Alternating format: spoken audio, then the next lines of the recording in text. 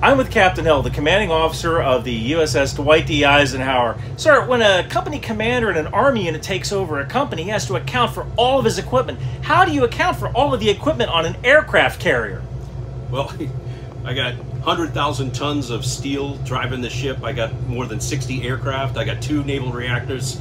I got 4 shafts, all kinds of stuff. I have 20 heads of department that help run this place, and I rely on them solely to do it. I sign documents all day long to make sure I have accountability of everything. And when you do the change of command, you accept absolute accountability and responsibility for all of it. Thank you very much, sir. I really appreciate your time. You have a fine fighting ship. You too, sir. Thanks.